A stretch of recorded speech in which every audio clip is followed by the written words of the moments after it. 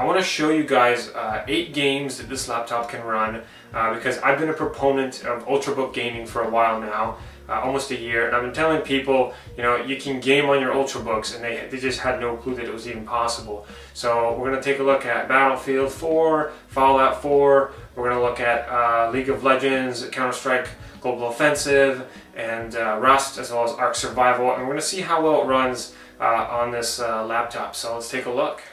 That the game actually is playable. It runs really well on medium graphics, 1280 by 800, so I'm really happy to report on that.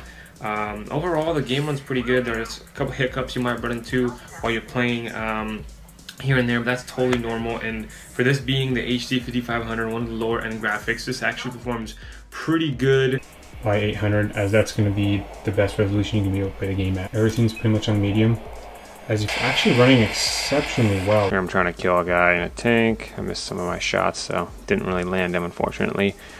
Here's me driving around in a tank. I actually thought that tank performance was fairly smooth.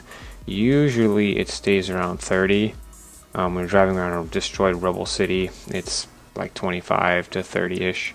And then if you're in a really intense moment, sometimes it falls down to 20. Then what I do is I rendezvous with a bunch of other tanks that were helping me out, but that's what I did after I ended up killing this guy here. So as you can see, even with 22 frames, you know, I turned my tank around, I got hit in many different areas. When you're in a jet, surprisingly, you get an additional 10 FPS. You'd figure if you saw so much that it would be getting rendered all, but apparently jet performance was actually the smoothest in the whole games. And then I find a bridge over there and I was like, oh cool, this is really neat. I should go take a look, see what's going on here. Anyway, it's like a one-way bridge. Whoever built it, there's like no way to get on top of that bridge. It beats me, whoever built that thing. But yeah, as you can see, freezing up some more, not very good. And so then I find a fortress that I start heading over to, and that's when I get the 10 to 15 FPS, which is just terrible. So this game, you're not going to be able to enjoy it on the Dell XPS. At least not. A few things that I can tell you: the game takes a really long time to load. When you're playing on HD 5000 or HD 6000, the game runs decent, but on the Dell XPS, it runs on the HD 5500, which for whatever reason it does not run very good.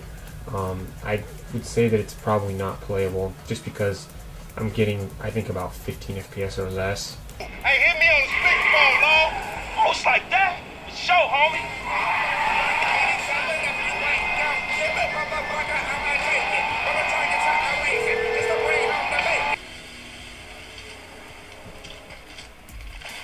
Looks like it's working pretty darn good.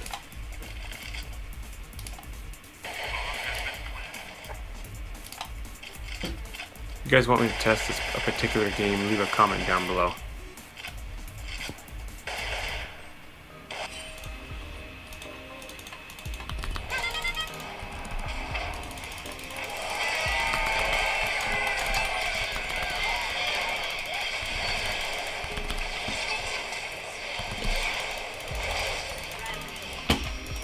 But the thing is, this is integrated graphics, so you have to be realistic with yourself.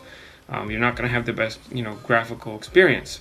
That's really good quality. One of the most impressive things about this laptop that I noticed is that it is really quiet. The kind of fan layout they use here when you're doing work, it just stays quiet, and you can't really hear it. Even when it's on max load, it's really quiet. In fact, it's almost twice as quiet as the MacBooks, which is... So who is this laptop for? I'd say this laptop is for anybody who's in an educational or business setting that needs a thin, portable laptop that's powerful enough to do a little bit of light gaming on the side, but also powerful enough to run applications like Adobe Photoshop, video editing applications, and a lot of the basics like Excel and Word. I mean, this laptop's going to do just about everything you need it to do for most people. You can even do music production with this particular laptop. I want to thank you guys for watching this particular video. By no means is it's not perfect. It's one of my more newer videos that I've done, so I haven't done that many reviews on laptops. I would like some feedback on how I can improve this particular video. So if you have any insight or if I got something wrong, just let me know in the bottom section here. And I really hope that you'll subscribe, because I'm making these videos for you. So if you have any idea on how I can make them better, Because I like to keep a two-way communication with most of my subscribers. So if they ask me a question, I'm bound to get back to you in an hour or a lot of times instant.